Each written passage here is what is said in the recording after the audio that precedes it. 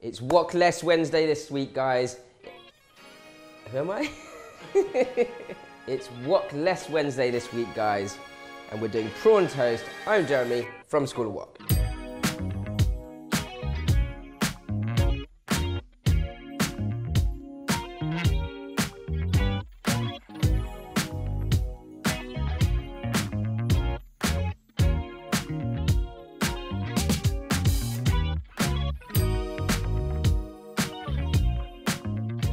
So, the classic prawn toast, probably not a Chinese invention.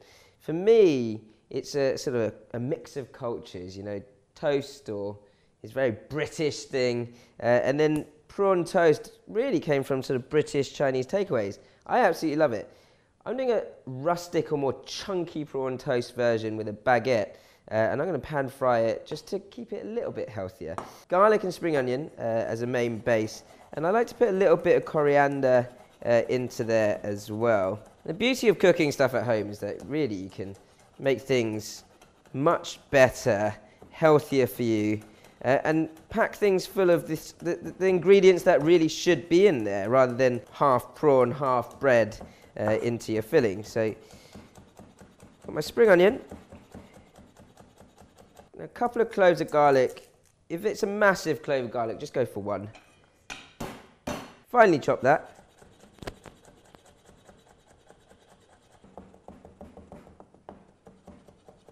Some coriander. And this is probably classically not in a prawn toast filling, but I find it really freshens the mix up. Don't over chop your coriander, just turn it once. And a rough chop over the top. Just set that aside to mix into your prawns once they're chopped. My prawns, these prawns have been peeled and deveined. Also, you don't want them too wet, so you want to sit them on a bit of kitchen towel or blue roll. Dry them out as much as possible before you use them. Because if you've got too much wetness in the mix, it won't necessarily all stick together nicely. Bash your prawns. And set them aside. It's a very traditional way of dealing with prawns, mincing them up and only having to wash one bit of equipment. And these sorts of dishes in Chinese takeaways really would have been made up or invented to get rid of leftovers, which I absolutely love. That's the biggest thing about Chinese cooking for me is sort of the resourcefulness, that sort of cook once, eat twice type of attitude. Never waste anything.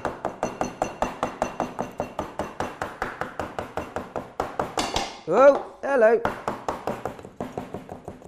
So I've got my nice minced up prawn mix there. I'm going to go straight into the bowl of garlic, spring onion, coriander.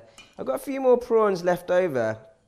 If you wanted a little bit more sort of chunkiness in the prawns, then just either roughly chop some prawns in or give it a light bash and you can have a whole prawn in one piece. So just a light bash like that. And you can see that I've got a whole prawn. So either way, I'm just trying to add a bit of texture to my prawn toast.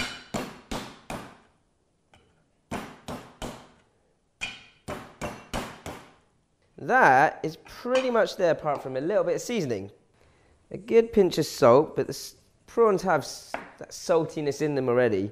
And some pepper. Sesame oil. And then I'm going to use a little bit of egg white to help bind with my corn flour.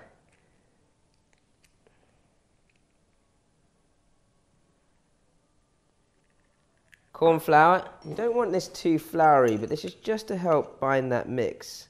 So a tablespoon of that, and then you want to give that a good mix through.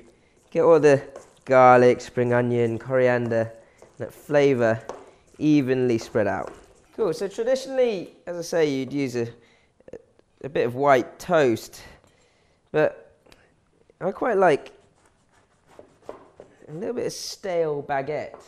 And actually you need stale bread for this because we're going to pan fry it, it kind of warms it up again, and you don't want, if it's too soft, it will soak in too much oil.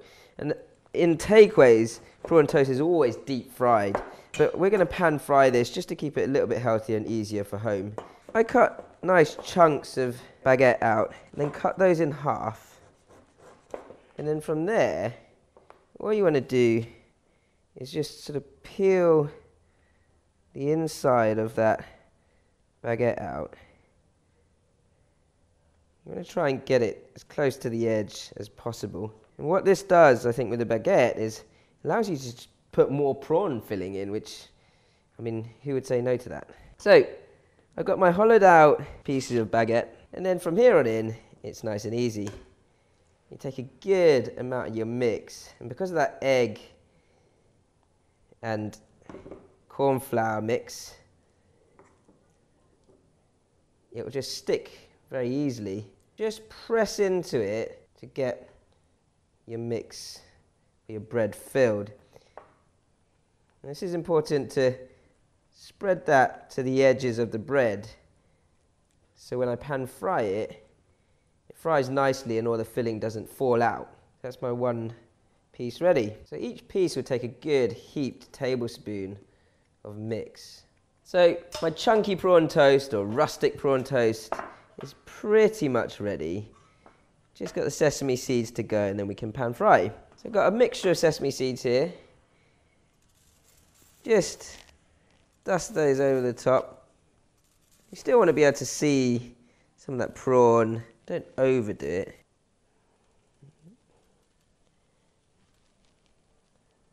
Okay, so my prawn toast is ready to pan fry. Now you want to start your frying pan off on a high heat just to bring it to temperature. But because the prawn is so chunky and we've been so generous with that filling, you want to bring that heat down so it doesn't burn. Base the pan with oil, just swirl that oil around a bit, make sure it's well covered. So as I say, high heat to start. I'm going to go prawn side down, start to sizzle that nicely. Okay, so once you've started it off and it's on a nice sizzle, then just bring the heat down to a medium heat so those prawns cook through.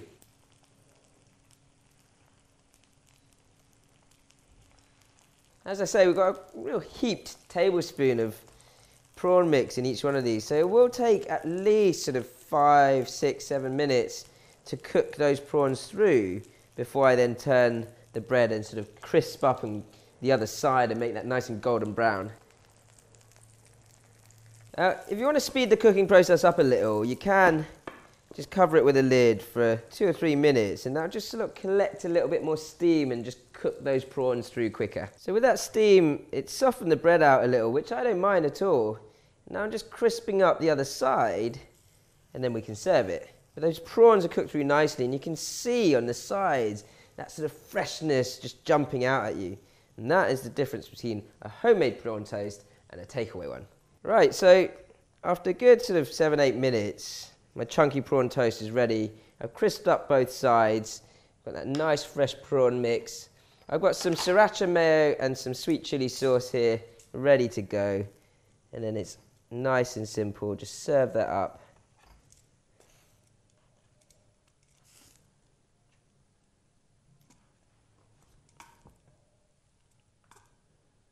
Yum. Takeaway at home.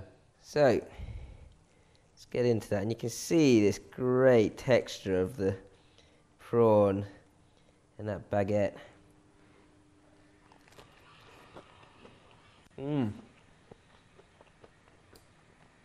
Now, I thought I'd made a lot, but I know that between Lee and I, this is not going to last very long. Excuse me for talking with my mouth full. Great stuff. A nice bit of saltiness. The coriander really lifts it. And you get a really good bit of chunky prawn inside that baguette.